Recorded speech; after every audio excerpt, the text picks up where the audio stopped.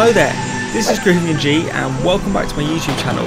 Today I've got a really sick video where we're going to take a step back in time and space and we're going to go and explore all the techniques that were pioneered by these early jungle producers during its rise to popularity in the 1990s. We'll be diving into the secrets behind the beats and revealing the trademark sonic magic that gave birth to some of the most legendary tracks in electronic music history.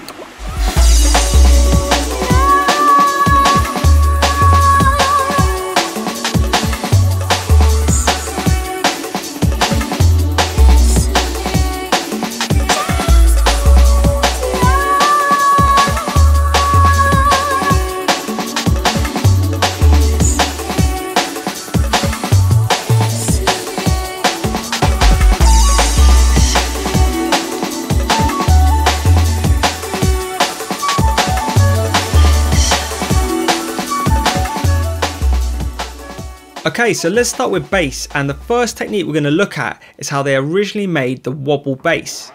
Super sharp shooter shooting shots.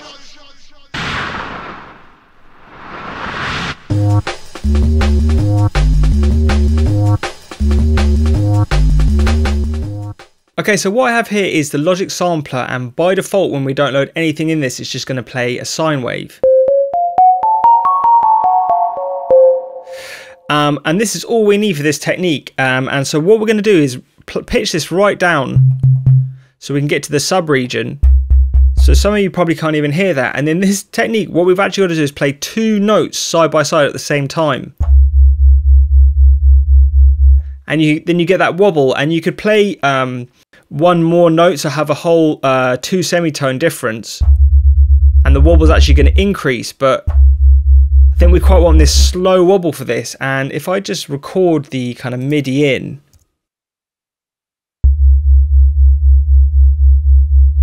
of these two notes side by side, and then what we're going to do is just bounce that down, so resample it is how this is going to work, and then you can see very clearly the wobble in the waveform there. Okay, so the next thing to do is to load this into a sampler again, and so I'm going to just drag this bit of audio into the sampler. And then the first thing is probably to actually put a loop on as well, just so we can have this thing go on and on indefinitely. So that's sounding pretty good. So now we've got wobbles forever and ever. And so in this sampler, if I put the depth up to a whole octave, and then I play with this envelope a little bit, you can hear we get a really cool decreasing pitch envelope.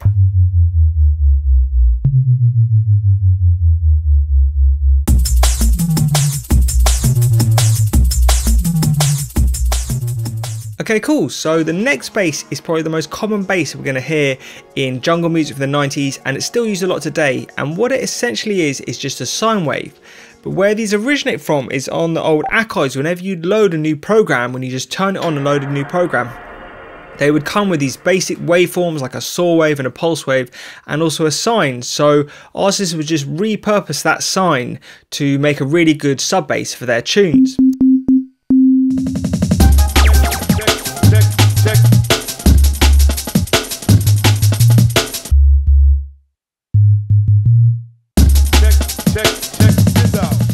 There are also a few other classic basses that deserve a special mention, and not all of these were created by jungle artists, but a lot of them were resampled and taken from other places and then really came to fame or were used a lot in jungle tunes. And the classics include the Reese bass, the Hoover bass, the Dread bass and the Stab bass. All were used a lot during the 90s and the early 2000s.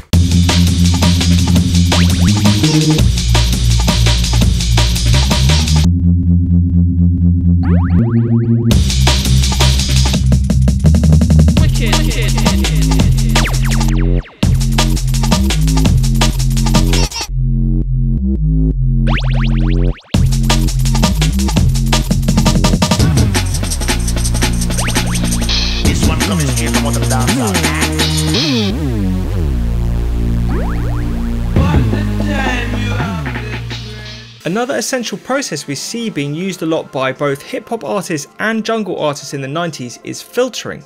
Filters are a great way to shape sounds, and low-pass filters in particular were used a lot to make things sound fatter and warmer. This is because by reducing the presence of the sharp, bright, high frequencies, we start to illuminate the mid and low frequencies more.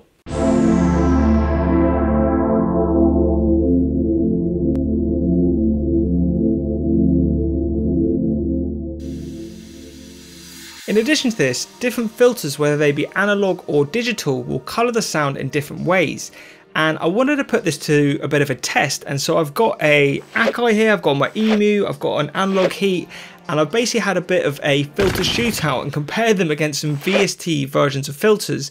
And some of the differences are very subtle, but let's just see if you can hear from yourselves how all of these filters stack up against each other.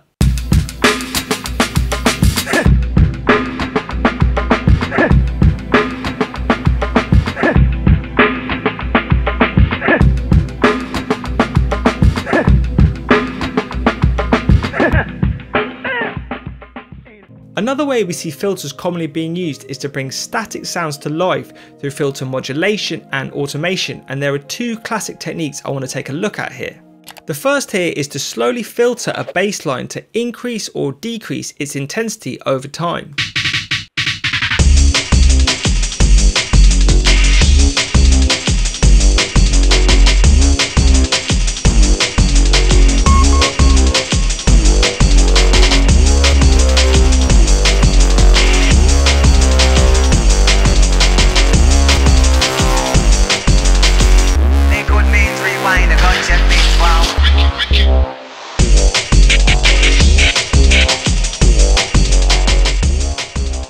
Another one is to slowly modulate pads, sometimes different layers of pads with different filters, so you get them all intertwining and interweaving together to create a much more complex and deep sound than just having one static pad playing by itself.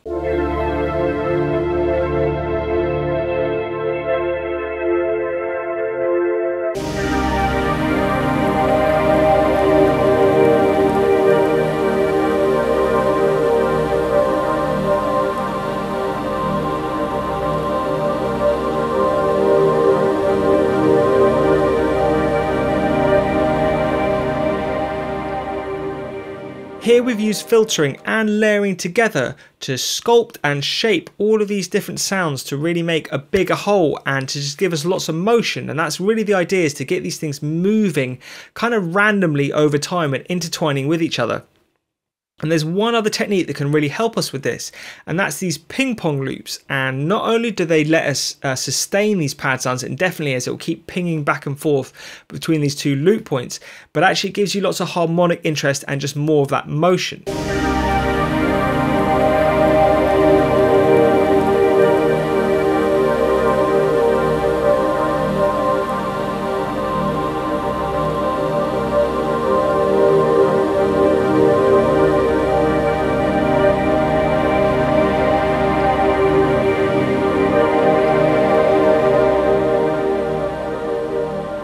The final thing that's worth mentioning here is these noise layers, and I think these pads can just sound a little bit lackluster and maybe soulless if they don't have this sparkly, shimmery, dusty stuff kind of sat on the top of them. And if I show you this pad sample with or without the noise,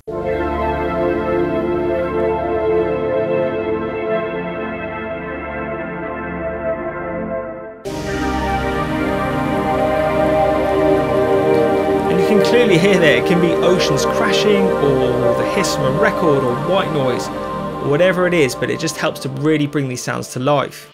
The pitch modulation wheel was first invented by Robert Moog in the early 1960s and is a great way to add expression and depth to your performances. The father of the modern synthesizer is undoubtedly Dr. Bob Moog.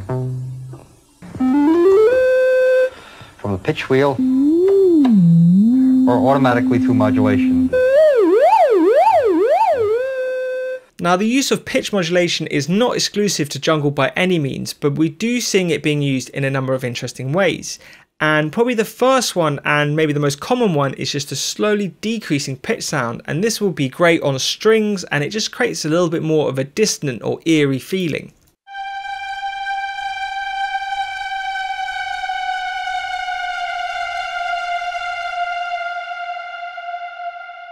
What I also love is these little expressive embellishments you can do to your melodic notes where you just flick the pitch wheel very briefly, and it just helps to make things sound a little bit otherworldly and just take you away from maybe just boring old static synth sounds.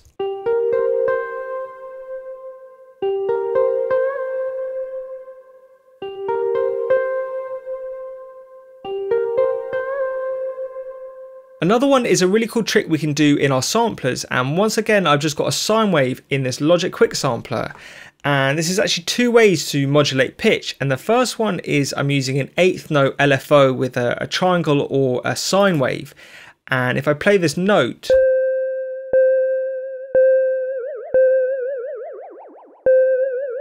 see, it's got vibrato, but the key is having a bit of a fade in as well, can make it sound a bit more realistic, and also just a low amount. And it's just going to give you a little bit of that pitch movement. And then the other one, which is actually one of my favorite tricks, is to do a random wave with quite a fast rate, and once again to target pitch. And then if I pull this up a lot, it's going to get really crazy. It sounds like a robot talking, but at a low level you can see it's a really bland sine wave. But as I increase this a little bit, it has that instability in the pitch, and it just makes things sound a little bit older and rougher, like they've been taken through tape, or just a bit more vintage in that way. So I think it's another really good trick to kind of emulate that 90s sound, even if it wasn't maybe a super common trick that they would have been using at the time. The final thing I think is worth mentioning here is the half note delay, and I've been talking about this on my channel quite a lot recently, but I really love it and I never used to utilize it enough, and I just started hearing it in all these old jungle tracks when I was breaking them down. And what I think it is it just sounds more like an ARP maybe than it does like a quarter note delay or a dotted delay, which adds more rhythm. The half note delay just sounds like you're repeating the idea that you already made. Anyway, it's just a good delay time to use, and it really works for this style of music. So little melodic embellishments like this, where you're just playing like tiny little notes, I think it works really well.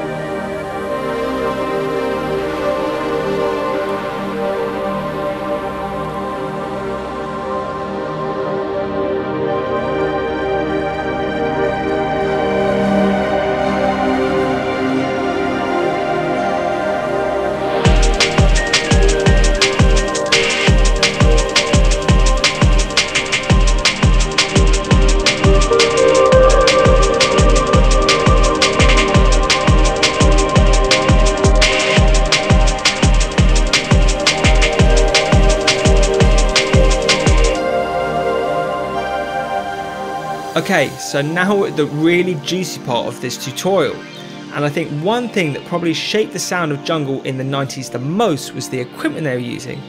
But actually it was probably the way they were abusing this equipment in lots of unconventional ways that really imparted the characteristics and the unique qualities of those bits of gear onto the sound. Probably the most classic of these techniques was driving the inputs on an analog desk, and the Mackeys, the 16 channel Mackie and the 32 channel Mackie were really favoured by drum and bass artists of having a really pleasing kind of saturation and distortion when you drove those channels into the red and started to clip them. Okay, so there's this amazing video by Dillinger online from the Metalheadz documentary where he basically shows you him smashing an 808 bass in his mixer, and I couldn't include that in my video because it kept getting copyright strikes, so I'm going to try and follow this workflow in my own and see how I get along. So what I've got is a nice long 808 kick drum here, and I'm going to sample this into my EMU.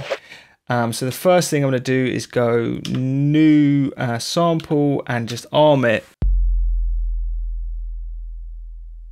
So it wants to have a long tail is the main thing there, and I'm going to keep that. And then the next thing I'm also going to do, because those Mackeys, from the sounds of it, it's got loads of hiss and white noise in the mixer. I think when you just turn up the gain channels on the mixer, it adds a lot of white noise, whereas my mixer doesn't quite have the same thing. But what I can do is when I really crank the channels, I can actually record the noise out of my mixer, even though I can't bring it up in quite the same way. So I'm just going to record the kind of analog hiss or the noise floor from my mixer as well.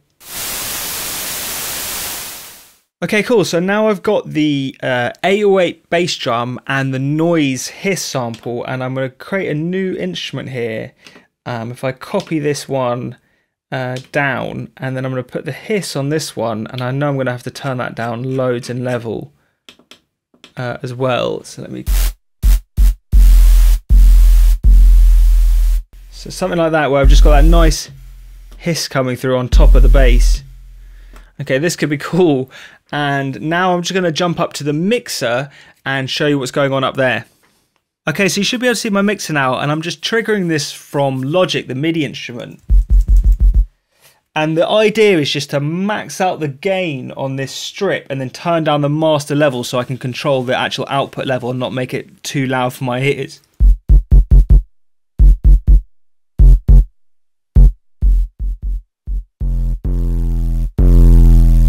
Okay, so we've got that real crazy distortion happening now. And in his video, he was doing some cool mixer tricks where he was kind of making a tremolo with the actual fader.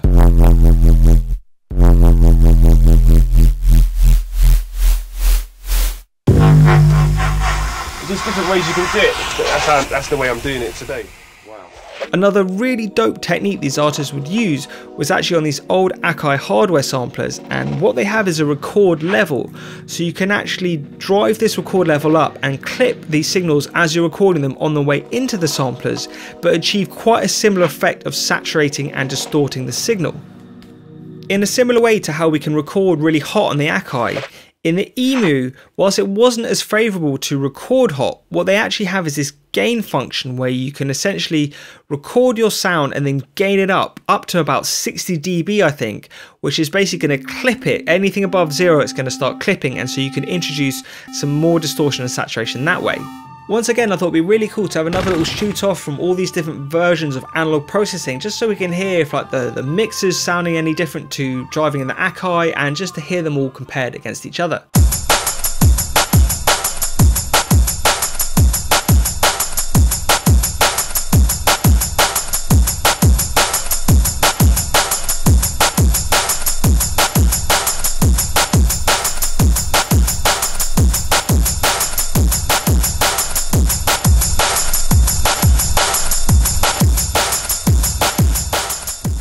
Regarding both the driving into the analog desk and the recording hot in the Akai and the gain clipping on the EMU, what we're really doing is using clipping in lots of different ways to colour and affect the signal.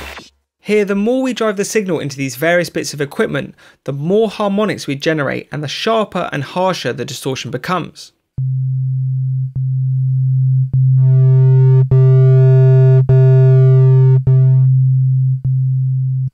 Now, I'm not going to go over it too much in this video because I did a really deep dive in my previous one, but both sample rate and pitch interpolation can be used to degrade the sound, and artists would use these techniques to impart that dusty, crusty, lo-fi goodness into their sounds.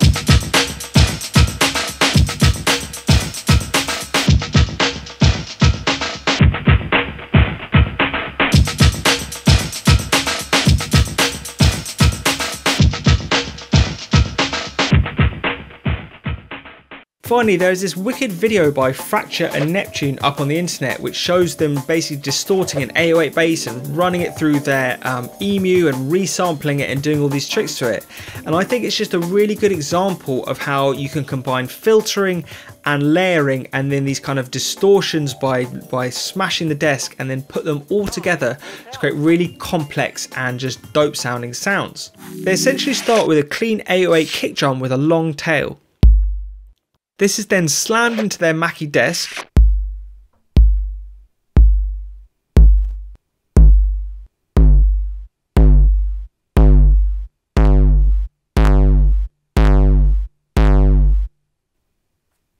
and resampled back into the EMU. It's then also filtered in the EMU and resampled again.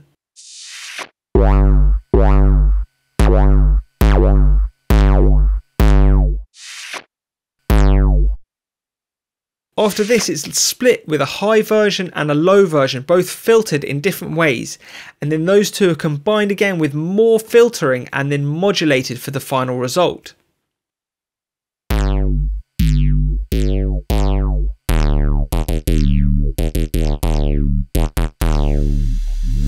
Okay, so you're nearly there now, and the last thing I want to talk about is some techniques specific to drum programming and break chopping. In the very early stages of jungle production in the mid 1990s, we see a lot of simple looping of breaks. This would essentially involve taking a clean drum break from a section of a track and then speeding it up to fit the much faster jungle tempo.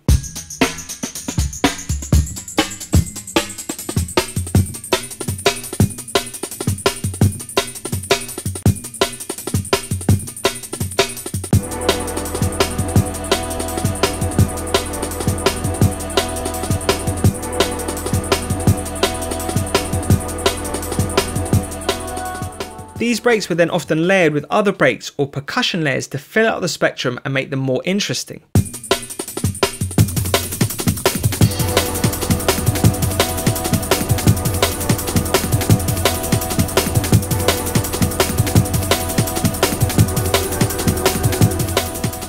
Finally, we begin to see more and more breakbeat style chopping, where artists would slice the breaks up into lots of different pieces and then rearrange them to form entirely new sequences.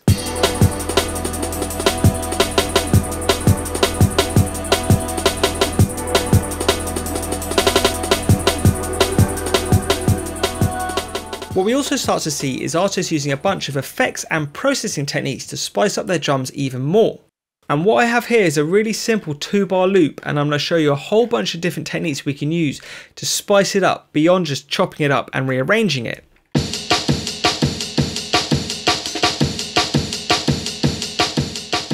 And the first thing I'm going to do here is just extract this snare drum, but you could do this with any of the elements that are in the original drum break.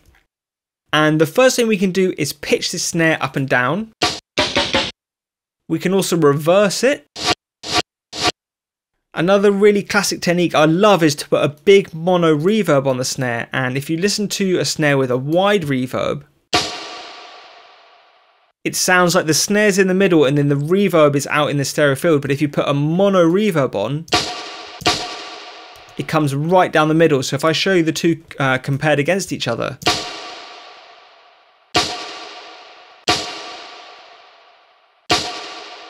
you can hear the mono one sounds really cool, and then also using different flavors of reverbs to give you different tonalities in the mono reverb snares.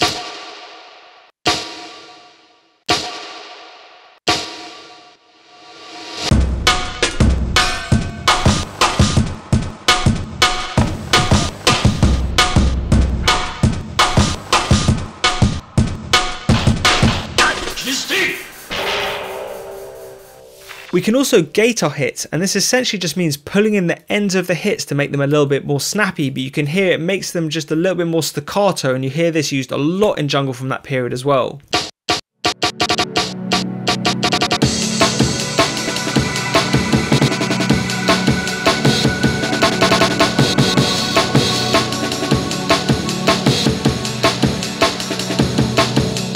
Another really classic technique is to take a snare drum and then to chuck it in the old Akais and to stretch it out with that Akai time stretch. And I've just got an example here of the original snare drum and then a 200% Akai snare and then a 1000% Akai snare, so you can hear what it's doing to the sound. In the same way that we created our gated snares, we can also just shorten this snare sample and start to double it up, and then we can create rolls in this way. And so we can create like a roll there, and then maybe if I go and speed this roll up even more in this section and create a really fast one at the end. So it sounds quite robotic in this way, and one thing artists would do is put a volume fade. So if I group all of these and put a fade on them, you can hear the level's going to increase over time and it's going to sound a little bit less robotic. Another one of my favourites is this phasing technique, and it's actually really simple to do in a DAW like Logic, and all you got to do is copy your original track down to a new one, and then if you come in you just need to delay it slightly, And all I've done with this version here, which I've coloured in, is I've chopped it at different points and then delayed them different amounts. And you'll hear the phasing will change the kind of when the delay times between the two tracks are different.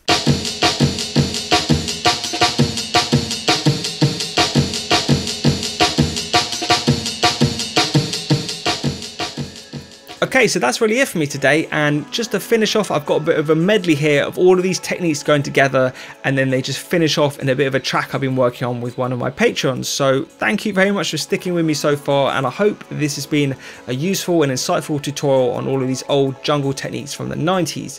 So yeah, keep well until the next one, and that's all for me today. Peace.